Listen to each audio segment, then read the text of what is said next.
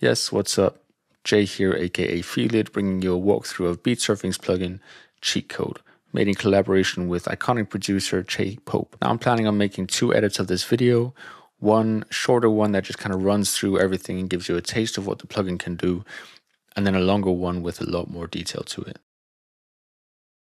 Now in short, Cheat Code is a multi-effects processor with 16 different modules that each provide unique sound design capabilities. I'll start at the top and work my way down from left to right, beginning with this settings menu. This is where you can see your license and you can deactivate it if you'd like to, for moving it across to different machines or whatever. We have our updates tab, as well as the ability to toggle on or off for daily checking. I'm still using a beta version, so we should have access to the graphics capabilities here.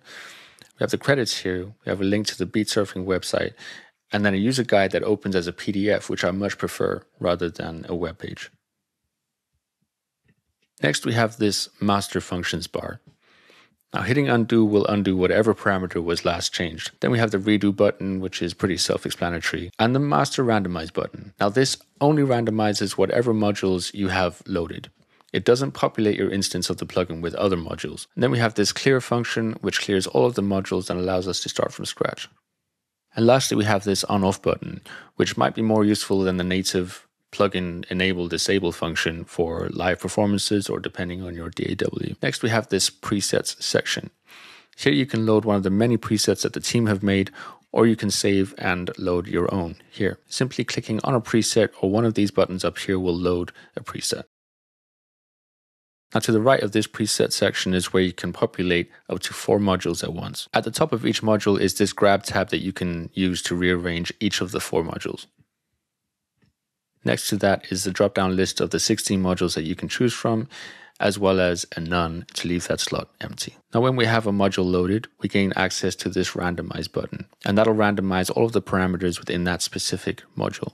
Next to that is the bypass button for that particular module, so we can turn it off and allow our signal to pass directly to the next module if we want to. Now let's talk about some things that are common across all of the modules. Every single one will have a visualizer that directly corresponds to the parameters that you have dialed in for that particular module. Now here's a list of the 16 modules. I'll introduce each one with the short description that describes them on the BEATSURFING website.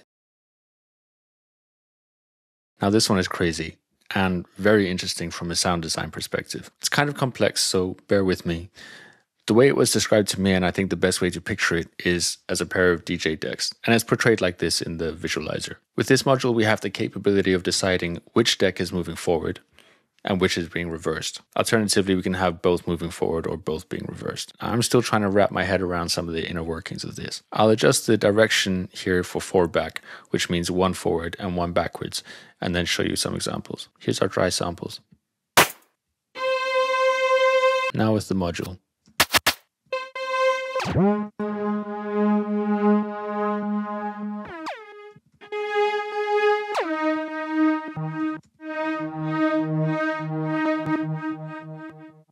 This is great for creating some weird, warped sound design effects.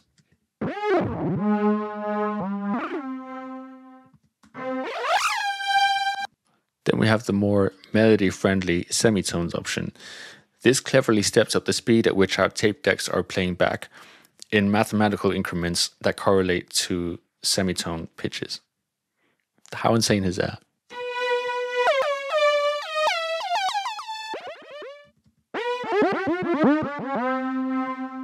Then this ratio selector allows us to choose either having both decks playing at the same speed or having one deck playing at half the speed of the other, or the other way around.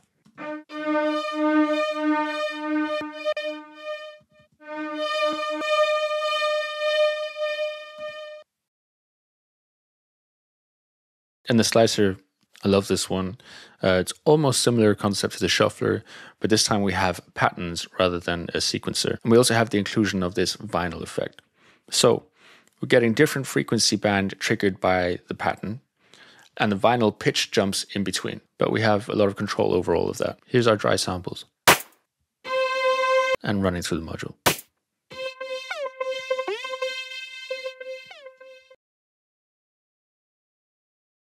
There's some very clever trickery going on with this shufflers module. It essentially allows us to split our signal into 3 different bands using this crossover here. We can then define the pattern of our shuffle, and here's where it gets really interesting. We can then choose the speed at which each band is passed through that pattern. Not only that, but we can offset each band by its own increments. And then we can mix each band in and out for the full signal.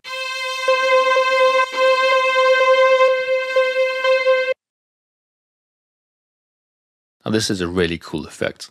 Possibly my favorite in terms of sound design, especially for electronic stuff. This is a grain delay with a difference, and it has the ability to shape otherworldly spaces that can be both sharp and immediate, or long, textural, and quite beautiful. I'll set the mix of this one all the way up and just play our 2 different samples through whatever preset is currently loaded. I'll play each sample dry once, and then we'll push it through the plugin. And here's with bubble grains.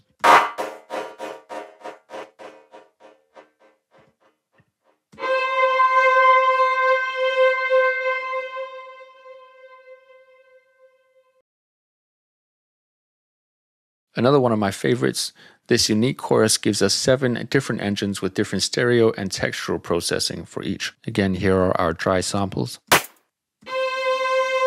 And here's our percussion sample running through it. And our string sample.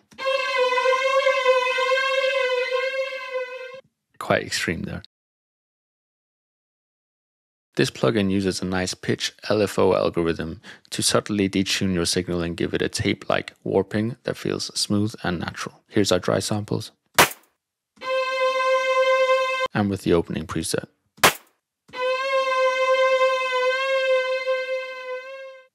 Obviously more noticeable on the longer sample than the shorter.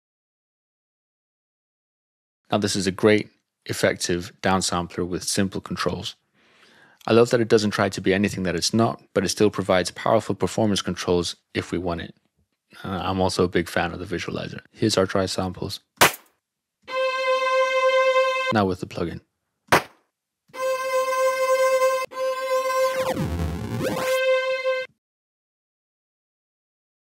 Now this is a great module to add some smooth movement and a bit of added texture too. This tone shaper can create some really twisted differences, and we have 8 different engines and a fair few controls as per. Here's our dry samples. Now with the plugin.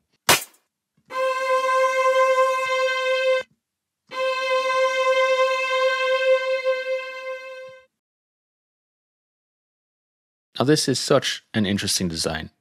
It's essentially multiplying the delay signal over and over 4 times. So initially it creates 2 delays, and then 4, and then 8. Here's our dry samples. Running through the plugin.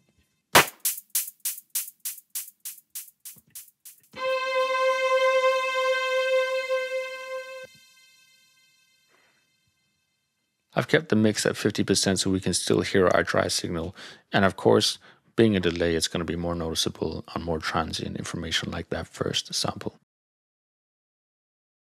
Now we're capable of creating some beautiful textures with this one, and we also have some nice hidden features. Here's our dry samples.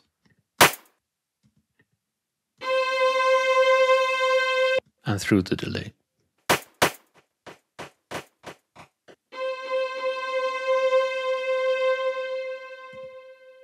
Underneath this, we have that powerful drift functionality again, allowing us to choose a frequency and the amount of that drift.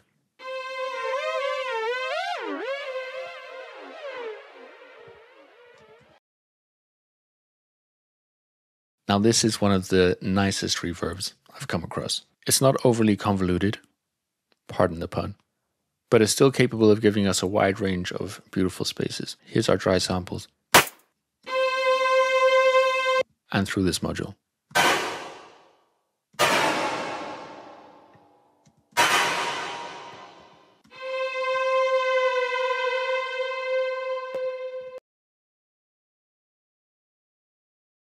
Now this is a nice, choppy sequence delay to get some interesting rhythms with a built-in step sequencer. Here's our dry samples.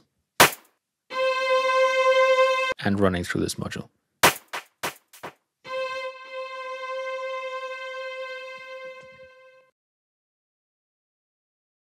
Very nice option for adding some grit and texture to your signal. Here's our dry samples. and with this module.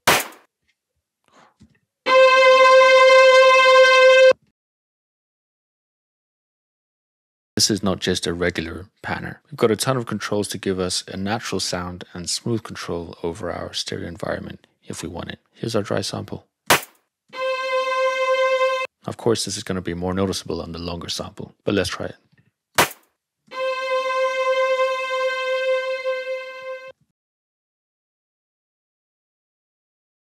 Another module that I love. Such a creative and musical way to deal with delay and create unique delay patterns. Here's our dry samples. Now I'll tap out a rhythm here and show you the effect on the samples, but I'll keep the mix at around 50% so you can hear the dry signal too.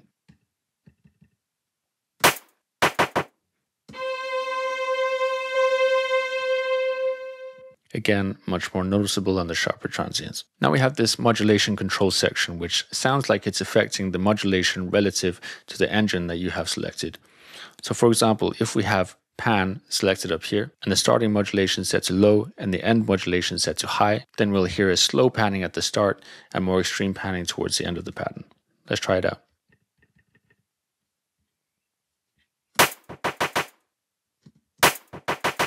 Sounds about right. It's another really interesting way to modulate your sound. And this one kind of reminds me a little bit of what we might find in a tape emulator, although I don't think that that's what it was designed to be necessarily. But let me show you. Here's our dry samples. And here's with the module.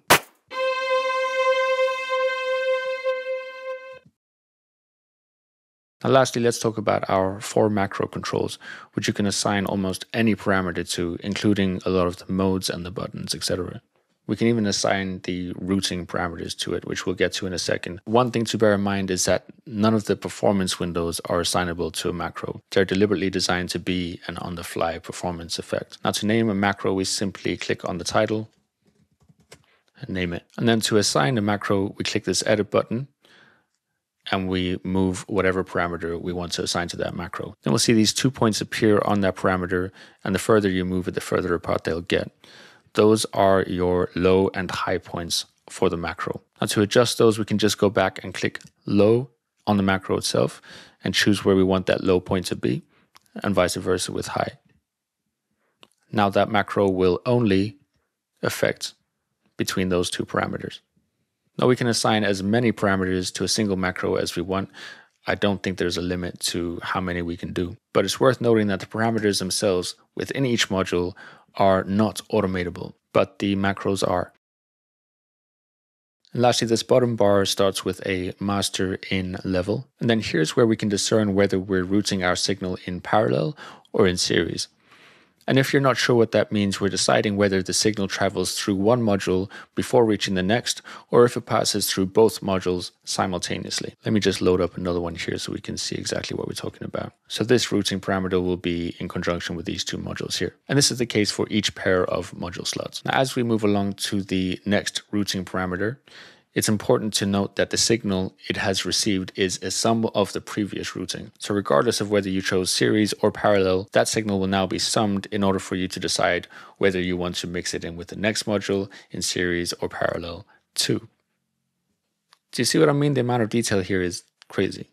And finally, we have an output volume as well as a master mix fader to discern how much of the total effects you want in your mix. So that's it. If you're still here, there's a chance you're as blown away by the power of this plugin as I am. And now I think the secret is to kind of have learned all of that and then forget about it completely and go and randomize and tweak things to your heart's content and make some crazy sounds. And I think there's just no end to the possibilities of this thing, both in electronic music and for live instrumentation and hardware. So that's it. Let's go make some music.